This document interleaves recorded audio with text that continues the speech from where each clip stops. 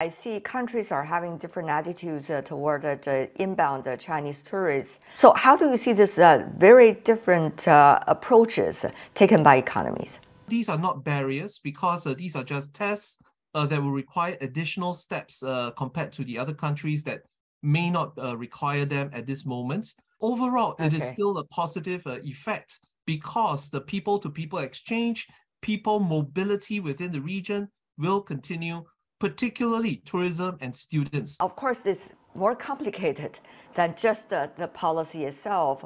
There's geopolitics, there's the general shifting situation of the world, including how people look at China. So at this moment, how do you see these factors also melt in as we speak?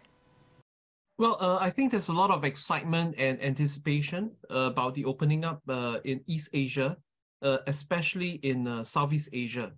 The sector that's most particularly excited about the prospects of opening up, and as it happens at the moment, is the leisure, hospitality, and tourism sectors. And this ripple effects, as you have mentioned, is probably also going into geopolitical impact because the region has been anticipating the return of China, particularly on the world stage, geopolitically during the G20 ASEAN Summit as well as APEC summits. So probably this is the commercial side of China's return to the world stage in complement with the political aspects.